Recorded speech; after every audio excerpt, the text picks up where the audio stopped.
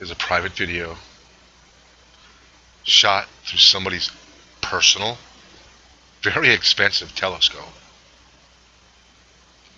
And we're going to try to totally amaze you. We're not going to tell you exactly the date this was filmed, but I can tell you it's in the northern hemisphere, and the focus of this telescope was to bright spots that were just cresting the limb. And you can see already, right in the middle of this large crater, that doesn't look like anything that should be on the moon. Doesn't even look like it belongs there. But the shadows are consistent between the two craters, as well as the really high reflective edge of the crater. And so it looks like the sun is off to the right, slightly towards the top of the screen. But mostly the sun is just off to the right of your viewing angle. And I want you to pay attention to these craters, and I want you to pay attention to the reflective boundaries, because we're going to get into some even more suspicious shapes, and we're going to see shadows that do not conform to the shadows you see here. Now, the shadows are moderately long. This crater rim is not exactly towering.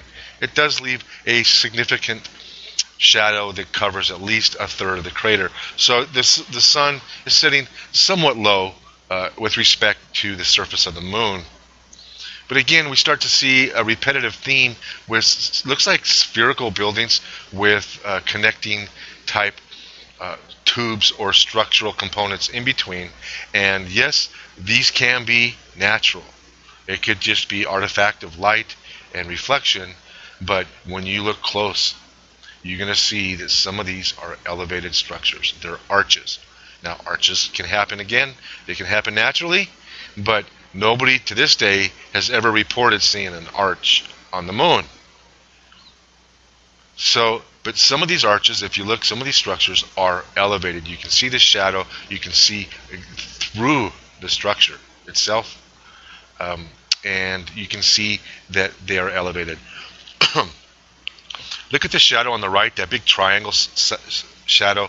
When you review this film, you'll see there doesn't seem to be anything that could be causing that shadow. That's a very significant shadow. And here we are again. We see what looks like shadows, but wait a minute, something's different. Okay, there's no gray areas.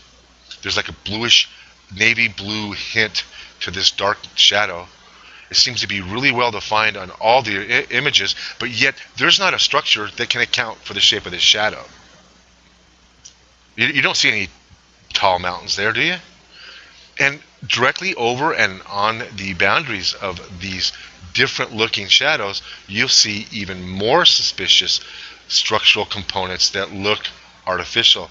Compare the crater again up top. That shadow has a transition gray area. It doesn't have some well-defined edges, but yet all the shadows in the foreground closer to you are very well-defined. Very, very large shadows, very well-defined shapes, and yet you cannot find any mountains to account for these shadows that you see. And indeed, looking down, it looks like you're looking at a lake. It looks like you're looking at a dam. It looks like you're looking at hydroelectric. Some smaller parts look like a sewage treatment plant. Some parts even look like a nuclear power plant with spherical domed structures. So I'm going to run this video through again. And it addresses the origins of life in the solar system. Has life been seeded throughout?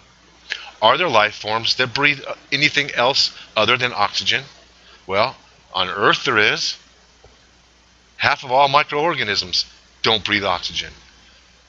Almost every single plant on the planet doesn't breathe oxygen. There is a ton of life that doesn't breathe oxygen. So the atmospheres of other planets and what's there is kind of a moot point when discussing the possibility of life throughout the solar system. Now, we've tried to show some structures on the moon. There's some really interesting moon anomaly videos out there. Some really interesting stuff to kind of pass away a couple hours. But the bottom line is when you see shadows, they have to conform to the topography that's creating the shadows. So where there's a peak, you should see a longer peak if the sun's a little low. Okay, we give you all that. However, the shadows in these craters that you see before you do not match the patterns associated with the shadows of the suspicious looking lake structures. So take a look at this, post your comments. We just say this is all suspicious, and we say it's very interesting. We are not making any firm claims as to what is on the moon, but I'm venturing a guess. There's a hell of a lot more out there than anybody's ever led us on to knowing about. So we're going to run this through again and again. Look at the shadows. They're just not matching up. Some of those structures are raised. You can see underneath them.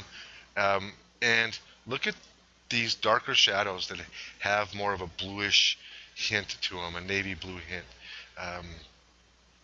I don't know what it is, but it's really something to really scrutinize.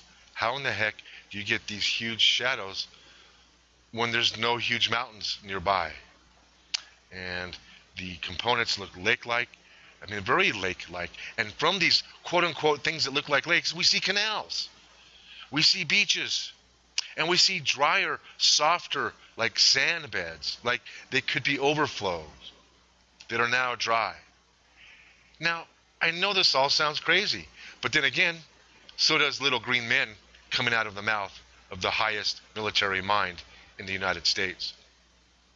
So it is very obvious that there's a lot of artificiality and towers and networking of very artificial looking stuff right here on this video of the moon. And if you did not know this was the moon, you would think it was on Earth.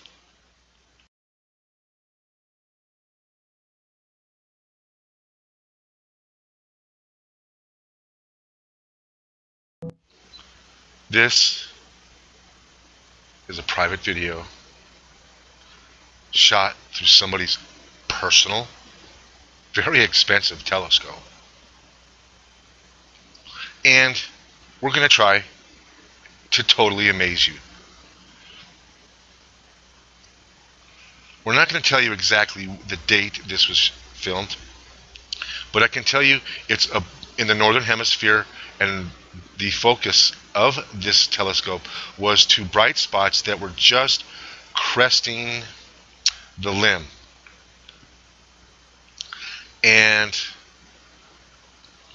you can see already, right in the middle of this large crater, that doesn't look like anything that should be on the moon.